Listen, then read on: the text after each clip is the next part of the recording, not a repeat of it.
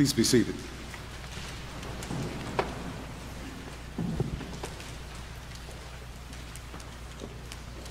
I first need to thank some people. You may not know it, but there's a lot that goes into preparing a worship service, whether it's the bulletins, the musicians, the readers, the assistant, the people who do the sound and the broadcast. There are all kinds of things going on to make a service like this work. Among those things are the deacons, who do all kinds of things behind the scenes. I had a very embarrassing moment with the deacons about a month ago.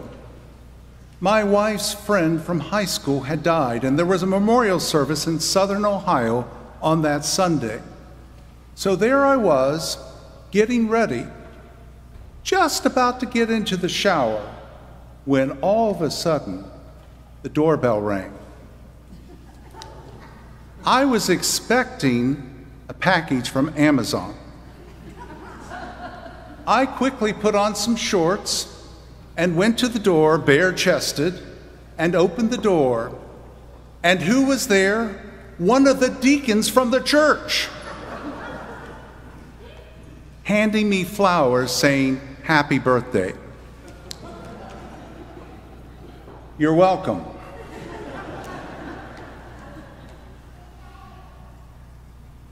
A reading from the Gospel according to Matthew, chapter 13.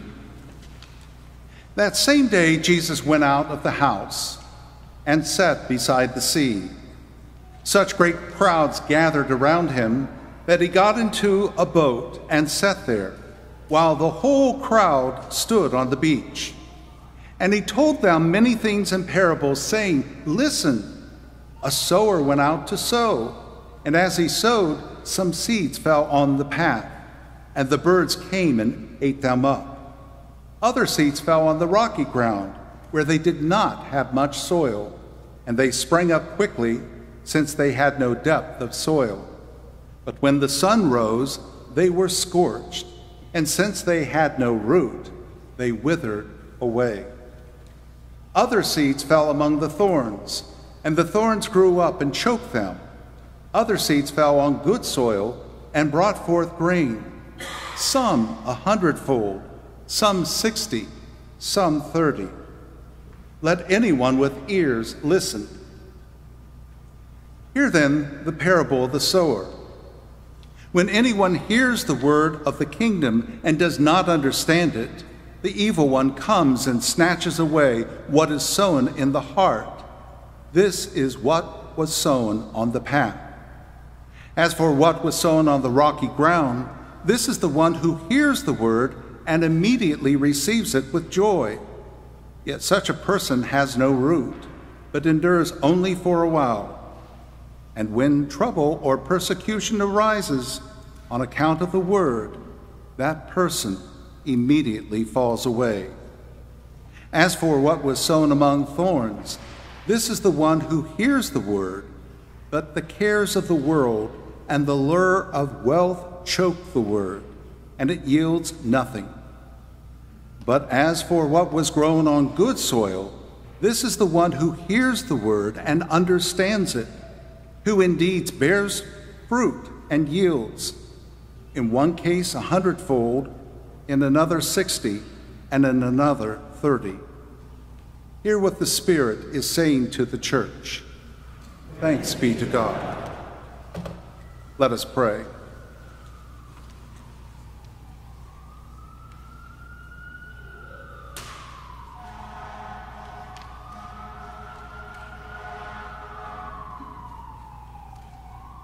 Loving God, may my words reflect your word in loving kindness for all your children.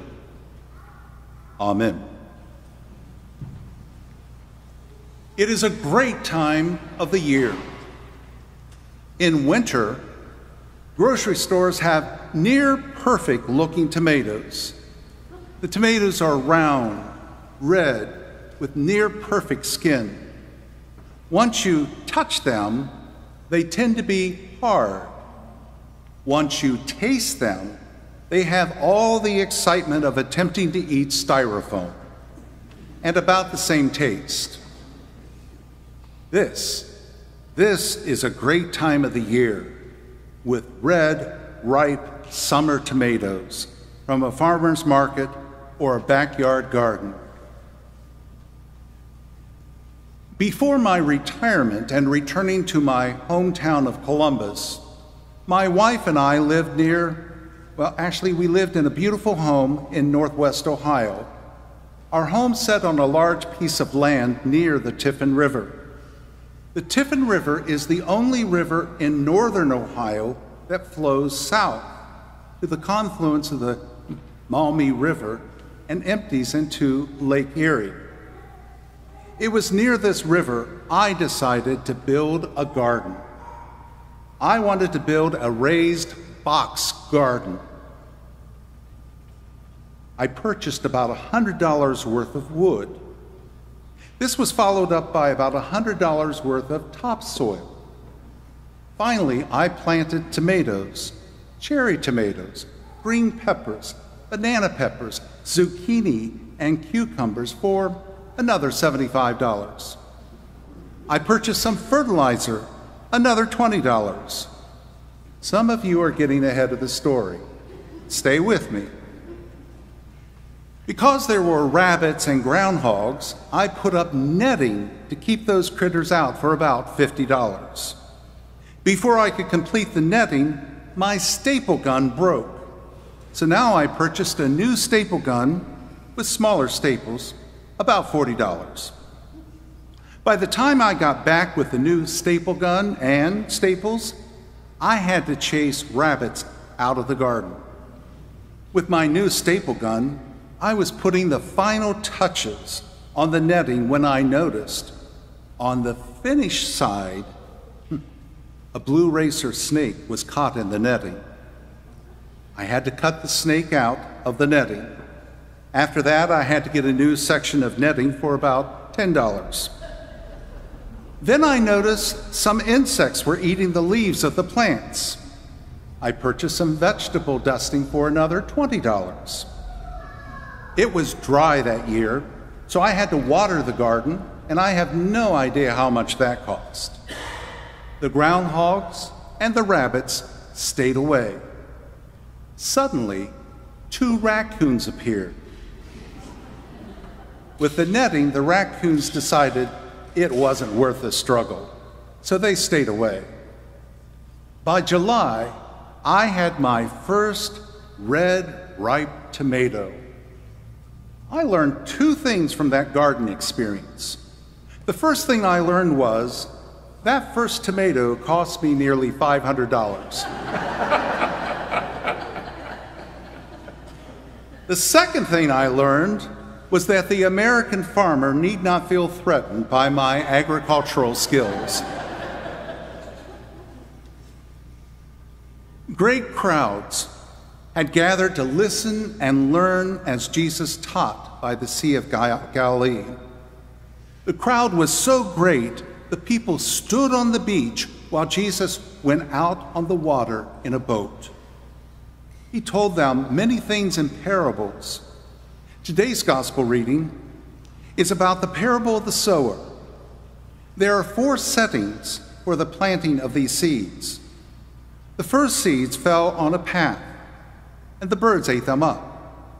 The second seeds fell on rocky ground without much soil. Those seeds sprang up quickly, but soon were scorched in the blazing sun. The other seeds fell among the thorns, and the thorns grew up and choked them. Other seeds fell on good soil and brought forth an abundant crop, some of 100, some of 60, and some of 30-fold. The audience of Jesus was set in a mostly agrarian society. They knew having a yield of 4 to 10% could be a good year for crops. Having a crop yield of 60, 30, or 100% was unheard of. Jesus now had their attention. Jesus said to them, "Let anyone with ears listen." In the Gospels of the Christian Scriptures, the disciples are frequently portrayed as slow to learn.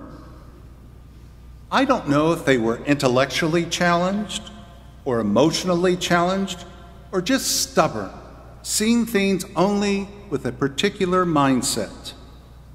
What I do know is the gospel writers often paint a picture of the disciples as not understanding what Jesus was saying and doing.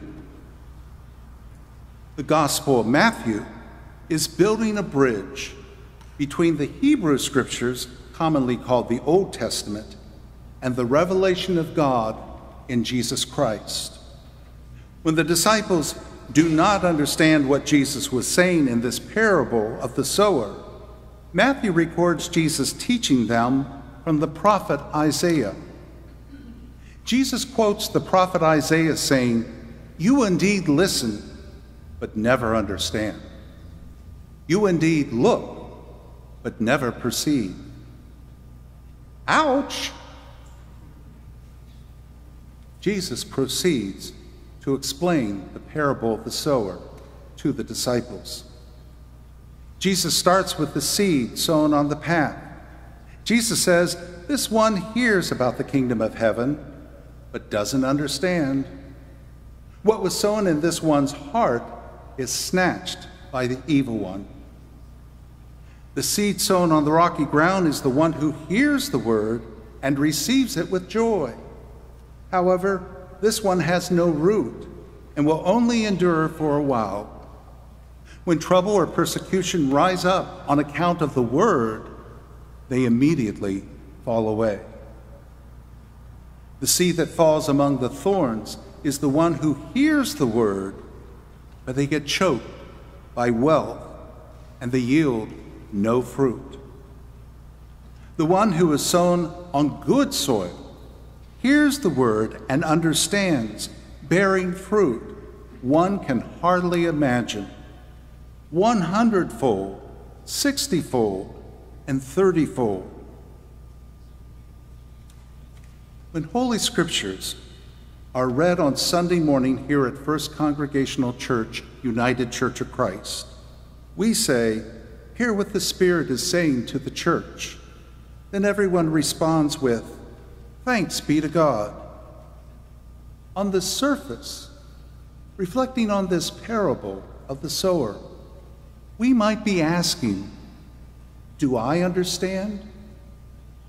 Or, have I lost the joy I once had, and because of a lack of root, I've fallen away because of challenges? Or, have I been so comfortable in wealth, seeking wealth and keeping wealth, I have no fruit? Or, have I been sowing the good soil? Have I been sown in the good soil, paying it forward, that my life has borne much fruit, so much fruit others can only imagine?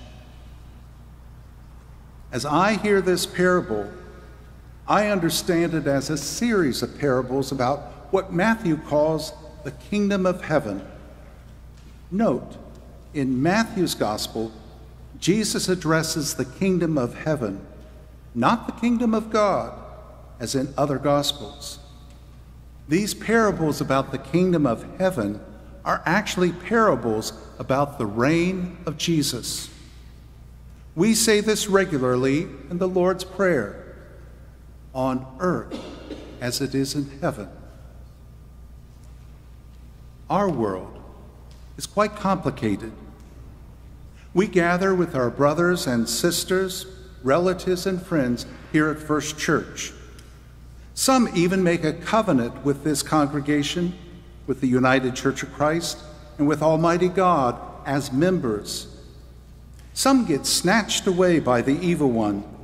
That could be by an addiction, sports, and/or work demands. Some had great joy for the life for the church and then began to fade. Some have been choked by the building and accumulating of wealth. Thank God we have those who have been sown on good soil, often being the guides for the rest of us for truly following Jesus. Following Jesus is also complicated. On one level, we give to those in need. You know, the special offerings, the one-on-one stuff like work with our youth, donating to a pantry, or helping a relative in need, or supporting bread and the Nehemiah action. At a deeper level, it gets more complicated. By that I mean the systematic challenges in our world and in our nation. In our nation, there is so much wealth. Why are more people needing food assistance and communities in food deserts? Why are prisons filled with disproportionate populations of black and brown men? Why is there hate and violence on the increase against people of the Jewish faith and the LGBTQ+ community? Why are women's health issues a political football instead of decision of conscience and health, and with her health with her medical team? Why are thousands of asylum seekers and those seeking immigration on our borders there, and we accept a Congress that has not acted with any relevant immigration reform in decades? So far this year, there have been over 330 mass shootings in the United States, and common sense gun reform has not happened. As I said, the practice of our Christian faith gets more and more complicated. The first President Bush loved to tell a story about visiting a nursing home and creating quite a stir as he mingled with the residents and chatted with them about their lives. The patients were all starstruck, of course, and the president was quite proud of himself. As he moved down the hall, he encountered a man with a walker who barely noticed the special visitor. The two men shook hands, and though the old man was gracious, he didn't seem particularly impressed. Finally, the president asked, "Sir, do you know who I am?" Unperturbed, the fellow replied, "No, I don't. But if you go over there to the nurse's station, they can tell you."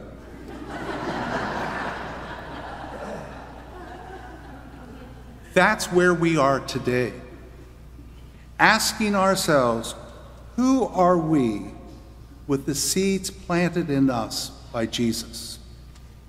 Do we really understand the words of Jesus? Did I somehow let the joy I once had slip away? Am I so comfortable in my wealth that I have forgotten to feed the body and soul of others? Is my life truly living the life Jesus intended, an abundant life, not measured against others, but in a faithful reflection of the life of Jesus? If you come up short, so do I. Yet that is our challenge today, to be the good soil Jesus has called us to be. Amen.